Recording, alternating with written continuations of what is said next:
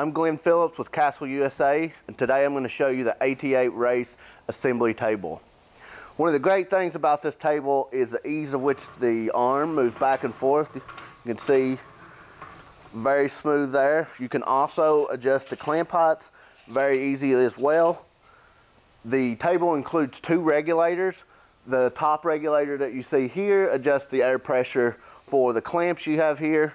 The air regulator here adjusts the air pressure for the drill in case you go from a softer or harder wood and you need more or less torque. The table also includes an open back you see here. If you have a bigger piece of stock, bigger piece of panel that's going to go through the back, you can put it through the back there. So real quickly I'm just going to show you some of the operation of the table. So you also have a alignment bracket here so that you can push the wood up flush here, pull the arm over here.